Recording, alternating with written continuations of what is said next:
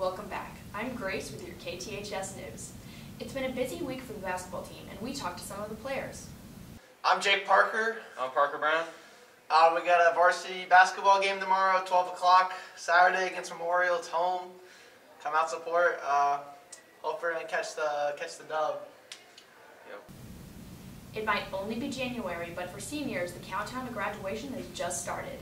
Each Friday, we'll be checking in with some of our seniors to find out what their plans are for after graduation. I'm Michael Baker. I'm going to Texas A&M to study engineering. Hi, I'm Faith, and I'm committed to play volleyball at Ithaca College in New York, and I'm going to study physical therapy and kinesiology. Hi, I'm Sarah. I'm going to Abilene Christian University, and I'm going to study early childhood education. Yeah. Of course, we had to go check in with the one and only Mr. Vierkant. Hey students, quick message to you about student IDs. We've been wearing them all year, pretty much, at least for the past 2.5, 3 months. A lot of you forget them.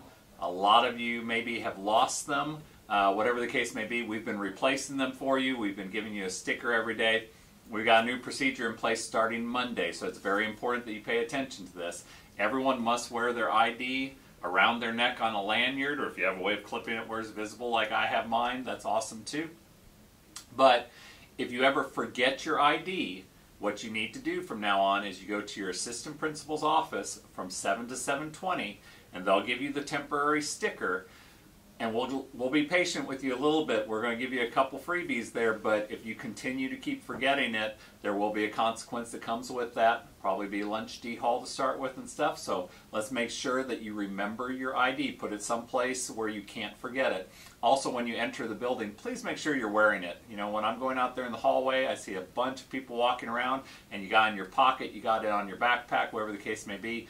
Not acceptable. We've got to have it around our neck. We've got to have it visible at all times. Okay? It's important that we have our ID not only for school safety, but also because you use it in the cafeteria, and the cafeteria really needs you to wear that around your neck and have it readily available so that they can do a quick scan and get people through the lines quicker. Okay? So again, you forget your ID, go to your assistant principal's office, get a sticker made. Now, if you have your ID and you lose it somewhere down the line, we can make you a new one, but from here on out we'll be charging you for it. A brand new replacement ID costs $3. If you need a lanyard and a plastic sleeve, those are $1 each. You do not have to use our lanyards. If you have your own lanyard that you like better, that's great, no problem. So, if any of you out there, and I know that it's during lunch that you're watching this today, but if any of you out there have lost your ID, get one today from me. See if you can come get one done at lunch, because starting Monday, replacement IDs will cost $3. Other than that, you know, the new students will get a free ID, of course, when they come in, but that really doesn't pertain to any of y'all because you're here. So anyway, hope that is all understandable. If you have any questions about this policy or procedure, please see your assistant principal, or you can see me and we can talk to you about it. Please make sure you're wearing your face masks every day in class and in the building. Make sure you're covering your nose. A lot of kids are not covering their nose, so make sure you're doing that. Seniors, if you haven't picked up your senior t-shirt yet, come get them. And seniors, if you haven't turned in trash bag money, do that as soon as possible. Sorry that was so long. Thanks a lot.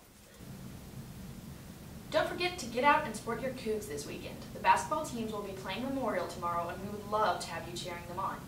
Next week will be the annual electives fair. It'll be in the Lego gym during the school day.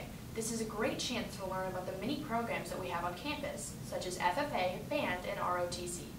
We have a table set up for student media program, and we hope you stop by. That's it for today, Cougs. Enjoy your 3-day weekend. We'll see you next Friday. Masks up, stay safe, and as always, go Cougs.